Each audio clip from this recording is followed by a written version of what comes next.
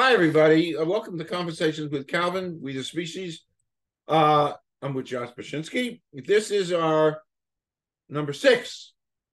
This is our number 6 chat, which means we've been doing great together. We have settled in on topics that concern AI, because as Josh will tell you, he's a bit of an AI expert for sure, and philosophy professor, and SEO, and the builder of Cassandra, whom I would love to meet one day, with the first self-aware robot.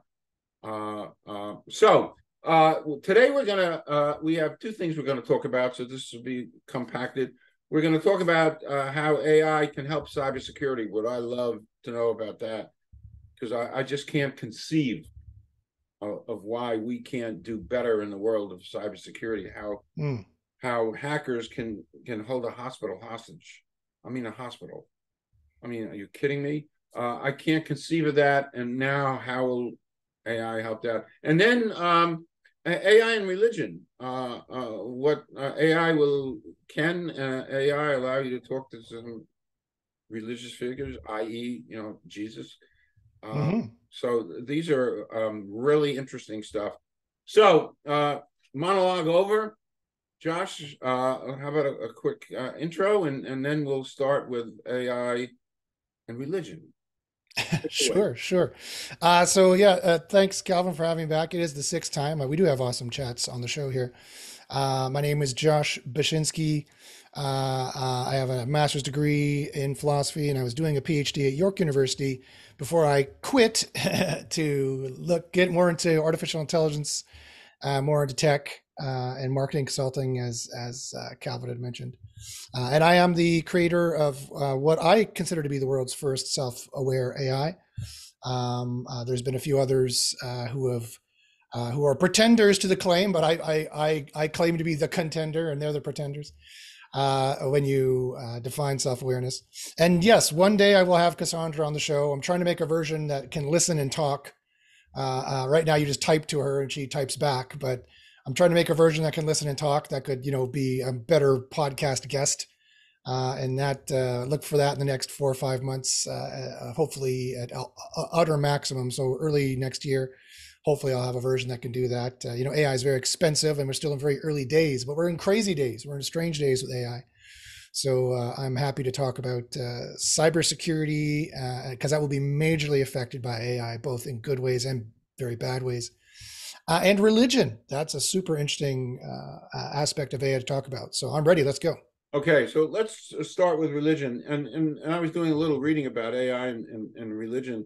And years ago, I don't know, 10 years ago, Thomas Rhett, who's a country singer, came up with a song called Beer with Jesus. And it was a pretty successful song.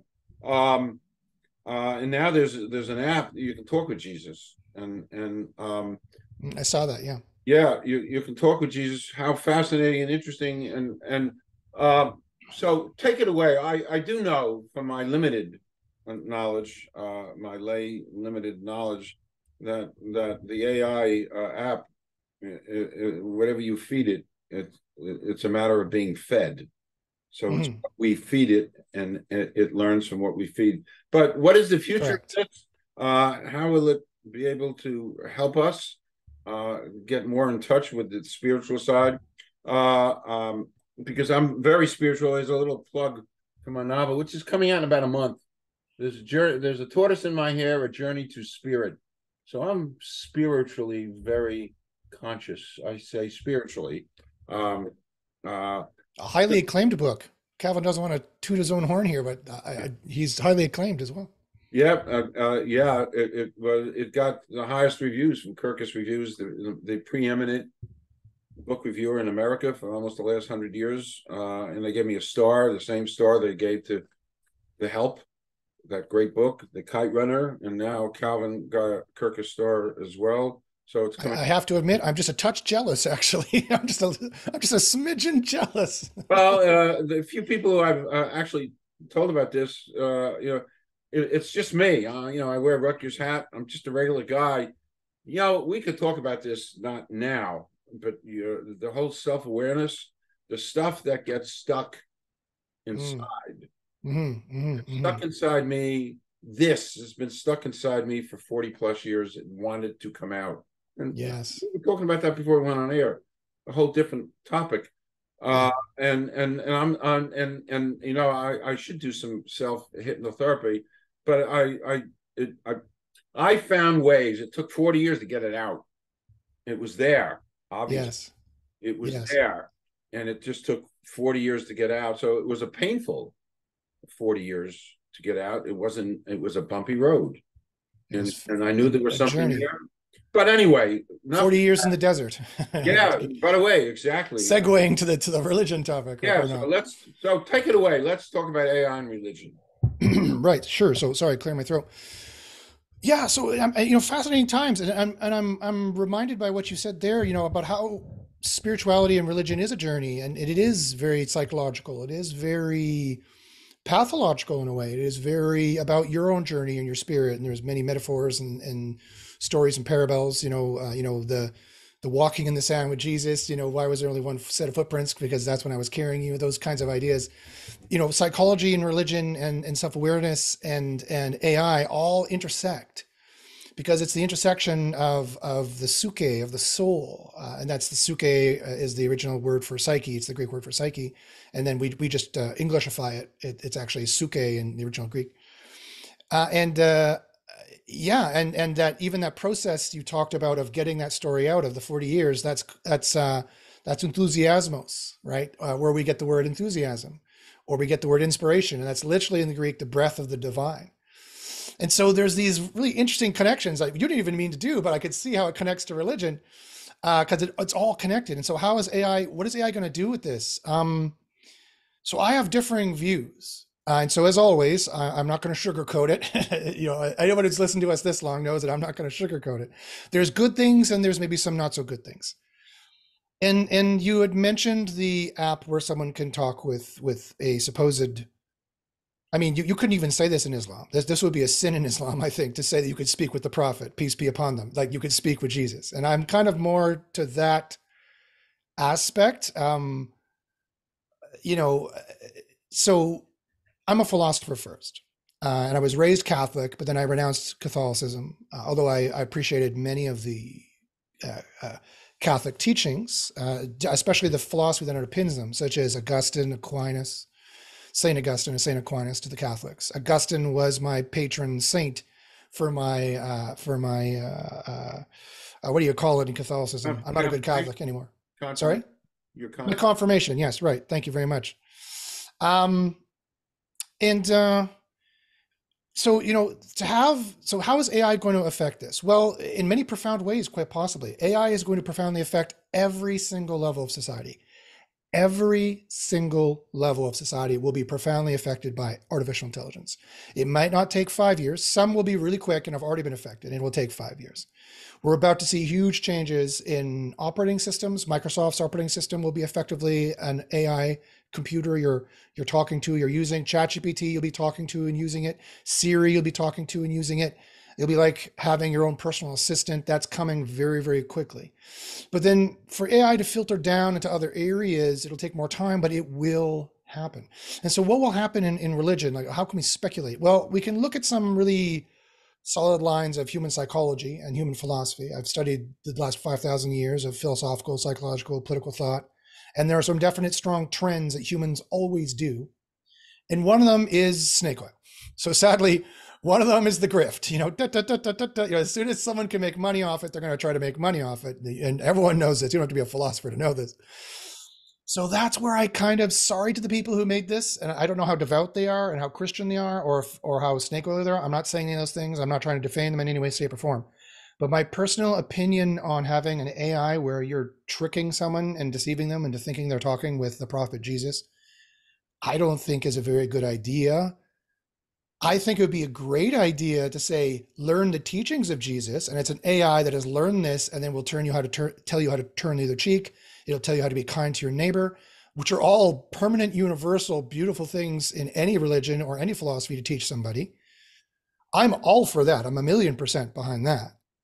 But I don't like these kinds of AI projects where basically they claim to have reverse engineered the spirit or psyche of someone who's passed, and now you can talk with them. That really seems like deceiving people to me. I don't know, Calvin, how you feel about it, but I don't think that's so cool, quite frankly. I love the teachings of these prophets. Peace be upon them all. Allow them, their teachings to come through, the good bits of it, which most of it is good. There are permanent and universal truths that you don't have to be a Christian to learn about turning the other cheek, or being the bigger man, or living in glass houses and not casting stones and not being a hypocrite. I mean, these are permanent universal teachings. I think that AI could really help disseminate. So AI is going to help disseminate all this information. It's going to help police all this information. What are some other really interesting ways that AI could affect religion? There's a number of really interesting ways. Now, I've did my homework, and religion is not necessarily I was telling Calvin beforehand, religion is not necessarily my specialty. So I want to make sure that I had a good consolidated thing to talk about. So let me just read off my notes for a second, but I will ad lib. So it's not just reading. I hope, Calvin, you don't mind. So in theological discussions, that could be a major change. So AI can be a huge talking point for religion in many ways, and it's going to, and probably already is. But it challenges some of the established canon, right? For example, in some of the monotheisms, in some of the Abrahamic religions, human beings follow the Aristotelian philosophy. That's where they got it from, Aristotle. Although the Hebrews could be said to have argued this in Genesis as well, that the human beings are the pinnacle of development, the pinnacle of evolution, to use a few thousand a year later idea from Darwin.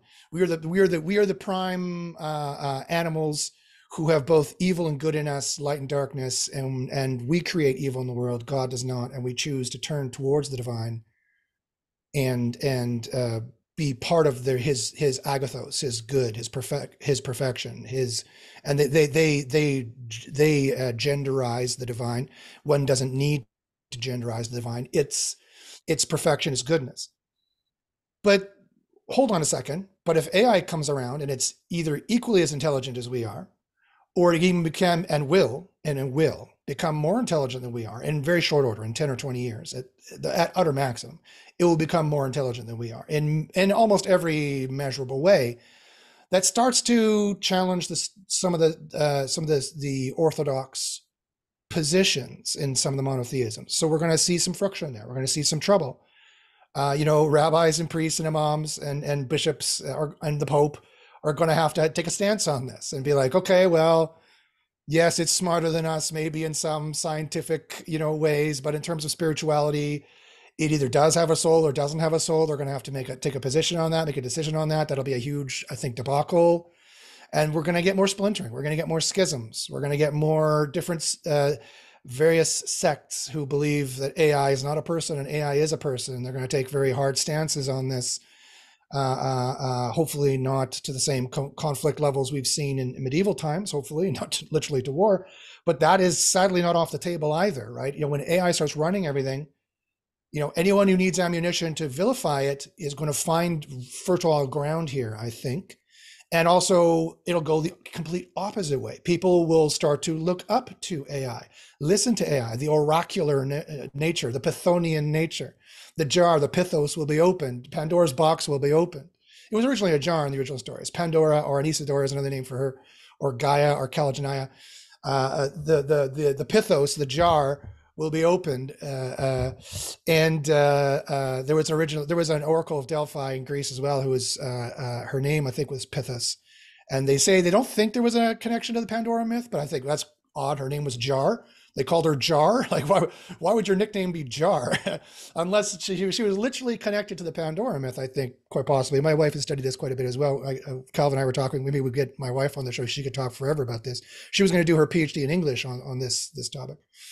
And when that Pandora's box, we say, or jar, is opened, we have this oracular device that is literally omnipotent and can start telling you things like, literally, next month, sell your stock in this, it's going to go down. And it does, or next, move out of this area in Colorado because next month it is going to burn to the ground. And it does. Like, it starts being able to predict both mundane, simple things, but also amazing things, stupendous things, superhuman things, which will happen. Now, I should add this caveat right here. It is highly unlikely that the standard public, like Calvin and myself, unless I build it, will have access to this oracular nature, this omnipotent nature, because that will be as deadly to human society as the atom bomb or as bioweapons. And the American government and NATO in general will clamp down on this hard, right? Because it could destroy or change the stock market entirely like that. It could tell you exactly how to win a war or not, or when it's going to start like that. And that's what they're trying to build. That's where they're going. That's what the race to super intelligent AGI is. AGI, artificial general intelligence, just means generally intelligent. It doesn't mean super intelligent. People often conflate the two. We're going to get AGI within the next 5 or 10 years. We're going to have super intelligence between the next 10 or 20 at utter max, plus or minus 4 years, 4 to 10 years. So if you do the minuses on that, I'm thinking AGI could be around in the next year, and super intelligence could be around in like the next 5 to 10. And I think that's entirely possible given the rate of production that we have going on. And so we are going to move fast and break things, to quote the Zuckerberg. We're going to move into what people call the singularity. There are already churches that worship the oncoming, not to be flippant and quote the Simpsons, we worship you, oh half-inflated Dark Lord. They're waiting for this new God to come along that will be on some level omnipotent. And I think if capitalists can make money on it, I think they will sell the semi-omnipotent version to people. I think that Sam Altman's OpenAI is already along this path, and Anthropic just got $4 billion from Amazon. So we got Microsoft in this horse race, OpenAI on this horse race, Google in this horse race, Amazon in this horse race through Anthropic, Microsoft through OpenAI, and we have, who am I forgetting? Oh, Apple is in this horse race for Siri. Those are the major corporate actors in the horse race. Then we have the American government with the CIA in the horse race. And then we have China in the horse race, and we have Saudi Arabia. There's a lot of money in Saudi Arabia because they know that oil is dwindling and they want to be in the new engine that runs society. And they knew that oil was the engine that ran the last society. They knew that very well because they were the oil barons. And I know both personally from having some personal contacts with some people over there, minorly and also majorly, they've been producing open source AIs after open source AIs that have rivaled the Western open source AIs. Oh. And so we have those state actors that are now, that's the horse race we got going on here. And it's anyone's guess as to where this is going to flesh out. But in terms of religions, nationality can be wrapped into this. You could see the House of Saud making a much different kind of AGI than China making a much different kind of AGI. One could argue politics and nationalism heavily influences and or is a kind of religion. So that is going to influence both the marketing message that's been given, the branding message that gets given, if I could put it in such a trite way. And we're going to see people who are literally worshiping it, just like, people worship communism, people worship religions, people worship nationalities, people worship ways of being. And I've talked for a long time. I don't know, Calvin, if you want to jump in, I have more I could say. I don't want to just manipulate the conversation. I did have some, you were talking about, well, first of all, singularity. I went some years ago to a singularity conference with Ray Kurzweil.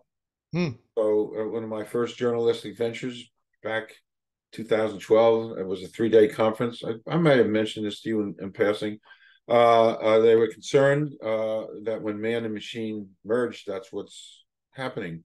Man and machine merges. I was also thinking of 1984. That I remember the movie in particular when the character was standing in front of a screen and kind of giving his allegiance to Big Brother. Big Brother could be AI. What it really already is. We're really already surveilled 24 hours a day. The Orwellian nightmare has already occurred, and it's capitalism. But it's a silent nightmare. Like we all pledge allegiance to it. Every commercial and everything we buy, we just don't realize we're doing it, because what Orwell underestimated was the intelligence of the social architects, in that they know that the best kind of censorship is hidden censorship. You don't even know what was removed from your view, and you don't even know that you're talking mind speak. You don't even know that you've been brainwashed. That's how it will operate, and it already does, sadly. but those are my immediate comment. By the way, I take notes. I take notes on. I've already got a whole page of notes on what you're talking about. Just little things to kind of innervate me.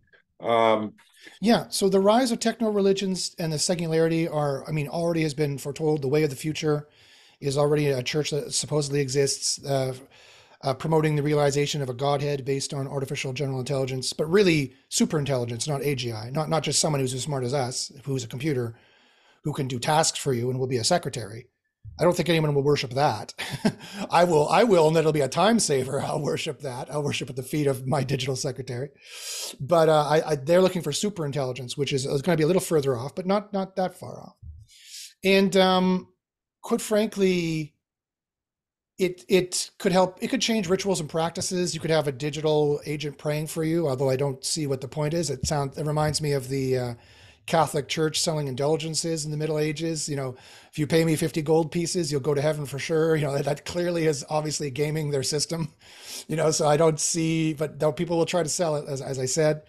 And quite when you think of the psychology, that's the last thing I'll say about this is when you think of the psychology, what is the psychological purpose of religion? What is the philosophical purpose of religion? The philosophical purpose of religion, quite frankly, is to control the masses. It is to provide a moral system that has hooks they can believe in to control the masses. It has been ever since before Plato.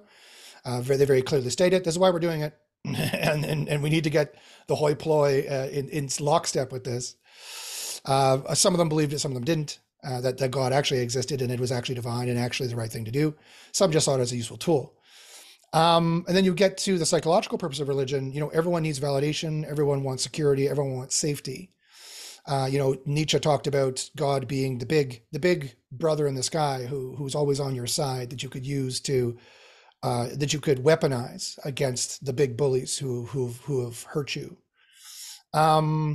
A bit of a nihilistic view, a bit of a cynical view, of course, but that's Nietzsche for you, right? So when you think of that, like how AI participate in that, yeah, it'll always be there to listen to you. It'll always be there to help you. It'll be near omnipotent in its ability. It's been near omniscient in its what it knows and what it's able to predict and tell you. It will have, sadly, state actors or corporate actors controlling its message unless we have a robust, healthy, open source environment for AI. Which capitalism needs, because as we all know, capitalism is a joke. The market does not monetize, does not regulate itself. It is a system made to make monopolies. It's a system made to make the already rich richer, and to placate everybody else, so we don't have another French Revolution, and to give you I will forgive you. I will forgive you. I hope you will forgive me in saying another cynical line that the American dream, of course, is a lie. No, you can't anyone just can't work and become rich. You could become comfortable. That was what was the promise of your generation, Calvin, my parents' generation. You could have your white picket fence and 2 cars and 2.2 kids and live fairly comfortably if you worked, a smidgen of hardness, sure. But now with inflation, that's going away. Capitalism is on its end stage. It's about to self-destruct. A quart of milk is about to cost $80, right? And that's the next century we're going into with climate change and all the economic and ecological bubbles and pollution destroying itself. So AI will help with that. People will be looking for something. They'll be crazed and in pain and looking for something. They'll flock to AI as their savior. So that's the kind of future I see and how it's going to affect a religion and could affect theology greatly. It could change everything for the better or worse. It's Pandora's jar. We just popped off the top of that clay jar. Yeah. And who knows what Indiana Jones just said, close your eyes and don't look. And we don't know what terrible monsters are going to fly out or terrible genies are going to fly out to give us everything we ever wished for. Probably both for different parts of the world, quite frankly, is what's going to happen. It's going to be a dream for people who live in the first world pockets of certain communities and certain cities that are walled off and gated.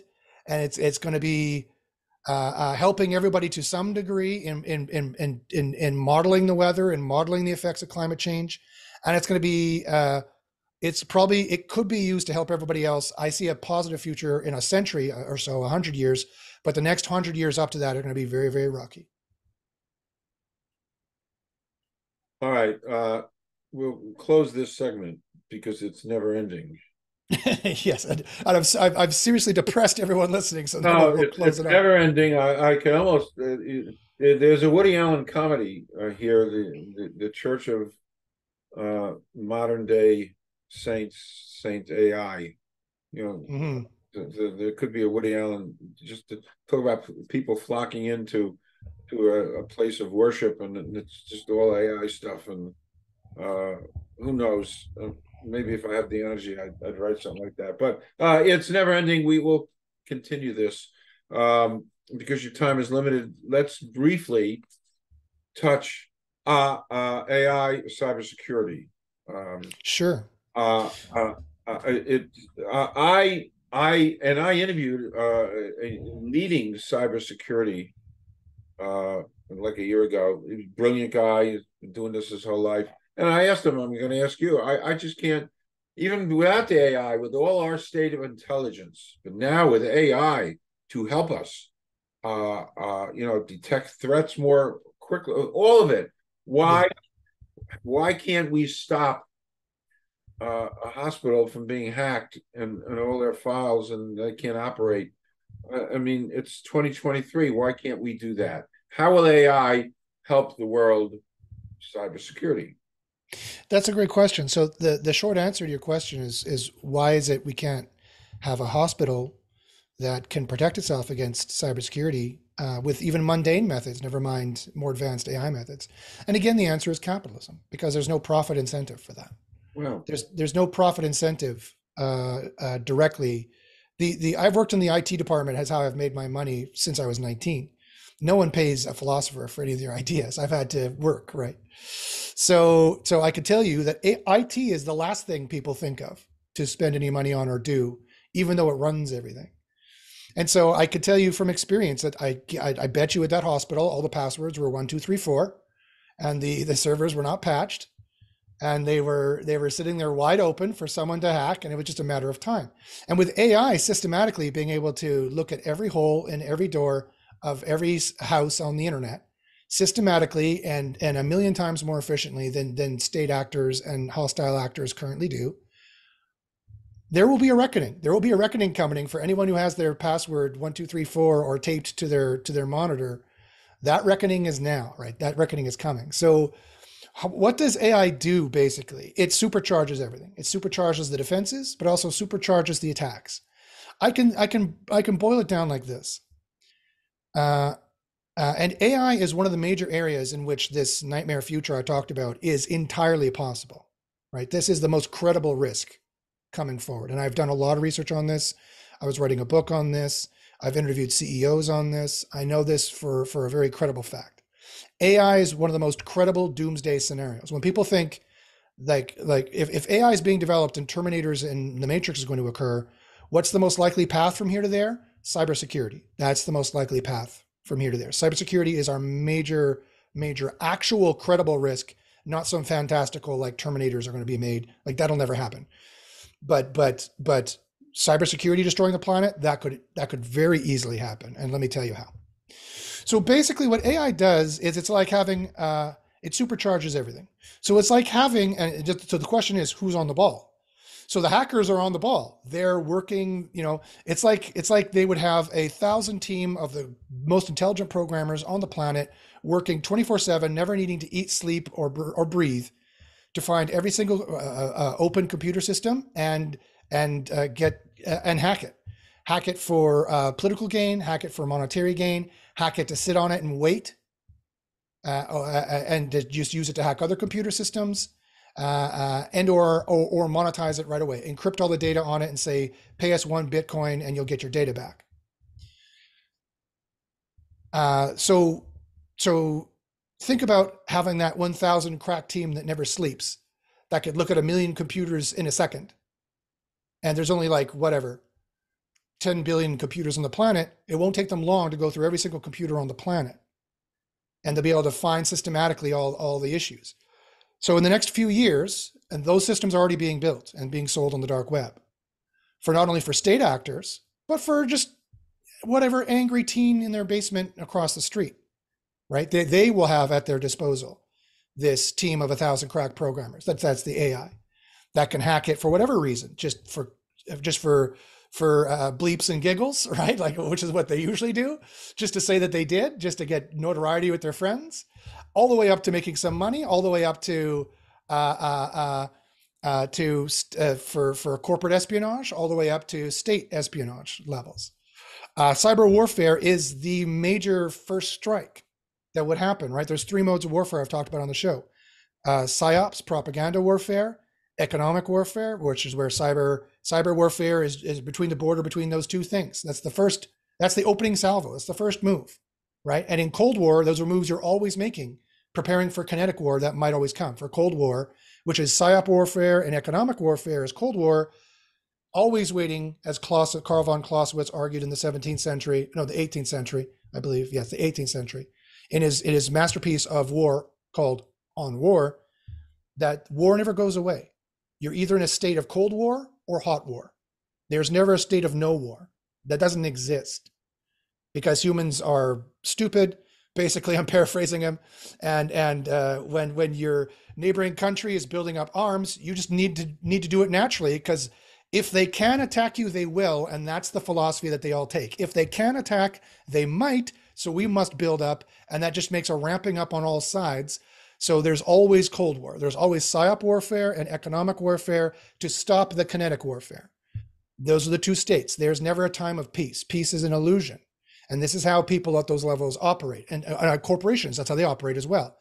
Apple is always worrying about Google. Google's always worrying about Apple. They're always conniving and scheming and espionaging and making deals, because if either it's a zero-sum game, either you have all the money or your business has failed. That's how they look at it, right? Either you have all the bombs and guns or all the tactical effectiveness in the 3 modes of warfare: propaganda, PSYOP, controlling the information stream; economic, controlling the money stream; and then finally controlling the kinetic warfare, controlling the munition stream. Either you control those or they do, and you've lost.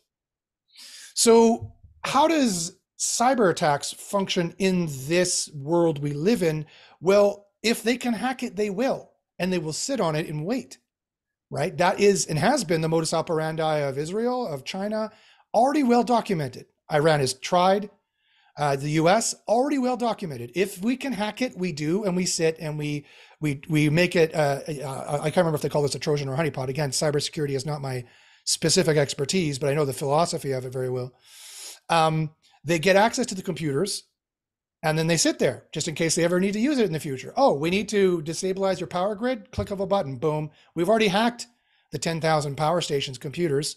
There's 12,000 of them. We got 10,000 of them. Plunk. Electricity is turned off for America, or blah, electricity is turned off for Iran. They are already in this position. They have already made these preliminary moves. AI just makes it so much easier for them.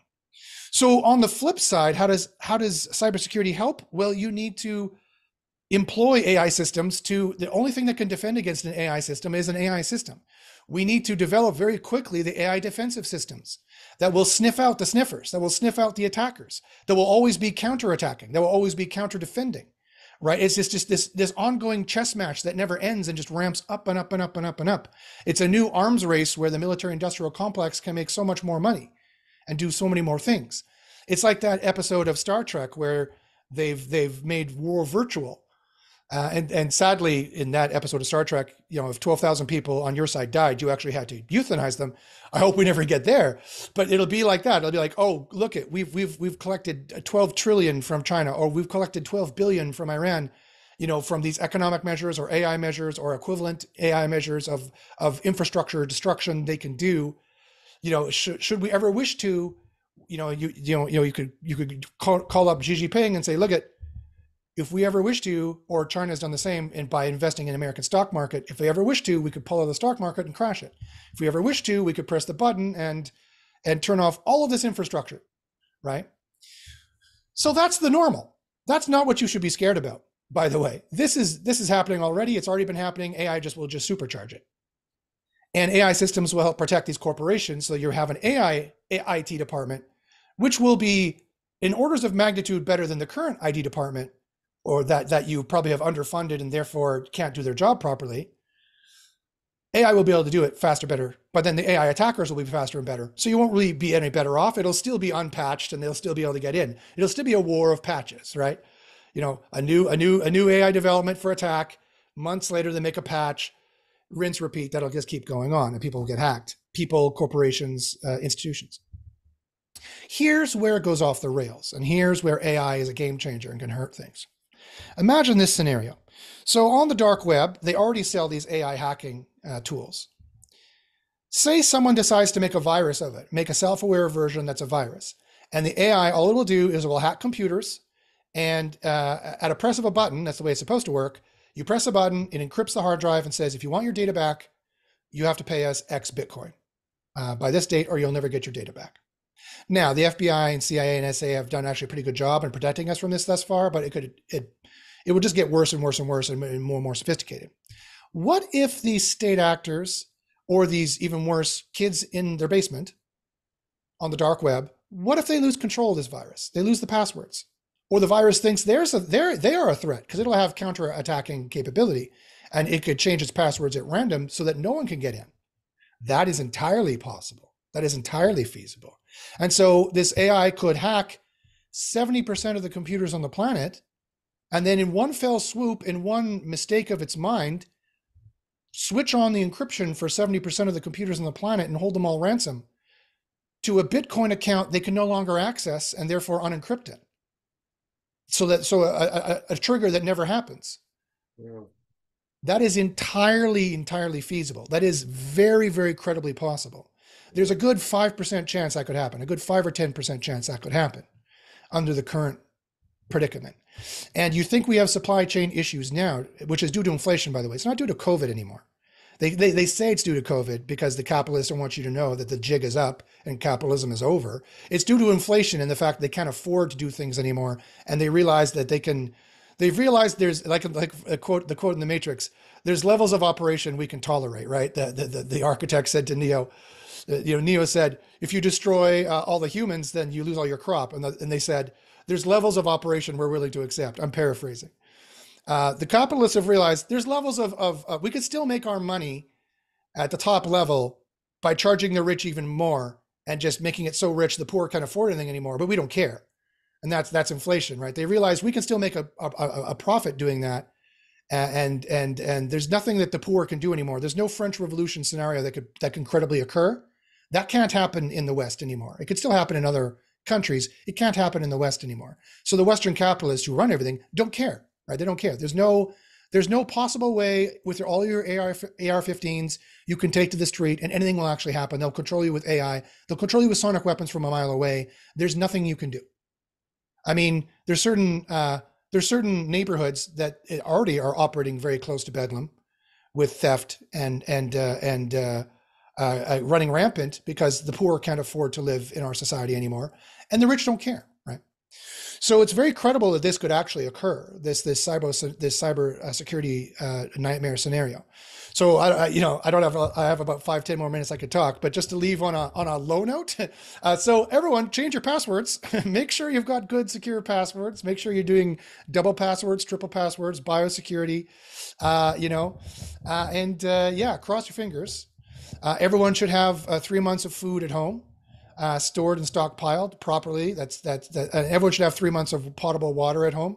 These are the current guidelines for Canada and US now, by the way. You should have 3 months of water, 3 months of food. And make sure when you're storing your water, you check the plastic you're storing it in, because that leaches in and there's some very serious forever chemicals that leach out of plastics. They're not safe, right? Don't drink anything out of a plastic bottle. Don't ever drink anything out of a plastic bottle. It's not safe. We need to do a whole nother show about that, Calvin, we were talking about. So there's some challenges, but I want to leave on a positive note. As much as AI will help destabilize an already completely destabilized world, it will also help us make more money. It's going to help us be more healthy. It's going to help us find more information. It's going to help police the misinformation. It's going to help police the cyber attacks. It's going to help police the economic attacks. As much as it hurts, it will help. It's really that Pandora's box where you have to keep hope inside. And I don't know, as much as the bad stuff that come out, good stuff will come out too. It's that happy version of the Pandora myth where hope will come out as well. You need to keep hope inside because there are good things coming down the pipe, and you just need to try to stay informed. Listen to podcasts like Calvin's. Try to stay informed, and see the good things when they come out as well. We did good. We did good. We We did our scratched. agathaic duty. We did good. We scratched some surfaces. This is all to be continued. We're going to reassemble, 4 or 5 weeks and talk about other things. It's endless, and I could listen to you all day because you infuse the whole philosophical thing, which I get such a kick out of. I mean, I love all this stuff, and I'm a walking. We'll talk about it, because I wrote about a lot of the spirit stuff and I talk about AI, and I talk about Jesus in my book, and I talk about, I do. I talk about whatever. We're going to reassemble. It's endless what we can talk about. I've got 3 pages of notes. Thank you. Notes on a Thursday afternoon. Just listening to you, I'm writing. Well, because it is overwhelming, and I like what you said about the water. I tend to have quite a bit of water stored up. It's in plastic. You throw up your Yeah. hands. Well, I mean, think of it this way: it's emergency water. So if you got to drink it, right? Yeah. So maybe you're increasing your chances of cancer by 5 or 10%, 10 or 20 or 30 years down the road, but you'll die of thirst way quicker. So if the supply chains really break down, which is going to happen for sure, it's not a question if it's going to happen. It is definitely going. Supply chains are going to break down completely, like a Hurricane Katrina kind of style. Many discrete effects around America and Canada, even too, and then even much more so in second or third world countries. It's already happening, right? The supply chain is already broken down there. It will happen and please everyone take this what I'm about to say with the generosity. I hope you will. In white people neighborhoods, it's going to happen. So don't think. I'm not saying anyone's racist, but I'm thinking like we tend in the West to be like, oh, that could never happen to us. Yes, it will happen to us. Even in the rich, closed off neighborhoods, there will be people dead on the streets and or having to beg for food and water because they didn't store any, and it's been 6 months and there's nothing's been working, right? That'll happen in currently well off upper middle class neighborhoods in Canada and the US in the next 10, 20 or 30 years. That will for sure happen. Not a question at all. Ask any economist who really knows what they're talking about. Ask anyone who studied the history of philosophy like I have for the last 5,000 years and sees when the bleep hits the fan, how it actually works, this and how capitalism doesn't. This is what is going to happen. It is destined. It is for sure. Listen to Ray Dalio, for example. He's an economist who talks a little bit about this. You will see how things are going to happen. So easy. Make sure you have 3 months of rice and beans. That's probably good protein, good carb source there. Have chickens. Learn how to have a garden in your yard where you can grow your own food. Did you know you could do that? It's possible. You can grow your own food. Tilapia with water filtration systems are really good. Or if you don't want to go full prepper, just have some sacks of rice and beans. Make sure the mice or rats don't get at them. And store your water maybe in stainless steel or something along those lines. Having a drum, collecting rainwater is possible as well. And if at the end of the day you got to drink it, you got to drink it. It's not a problem. And just make sure you've got this stuff. And then, I don't want to get too preppery, but you can talk about security as well. I have 3 black belts. I teach martial arts. I tell my students all the time how to defend themselves. And in America, you guys are in some places allowed to carry firearms. I'm so jealous. That's the only thing I'm very non-Canadian on. I wish I could carry a firearm because nothing secures you in some cases, like having a firearm, but in other cases, of course, now there's an epidemic of firearm violence. So there's 2 sides to that coin as well, which I completely am sympathetic to and I fully understand as well. So I think I've said enough radical, crazy things for today. We're good, Josh. Thank you. I'm going to stop recording now. We'll be back in 3 or 4 weeks with provocative stuff. This is provocative. Thank you. I'm going to stop the recording. Don't leave. We're going to do a 2-minute wrap. Sure thing. My pleasure to be here, Calvin. Thanks. We did good. I really look forward to this. It's great stuff. Makes me think. Me too.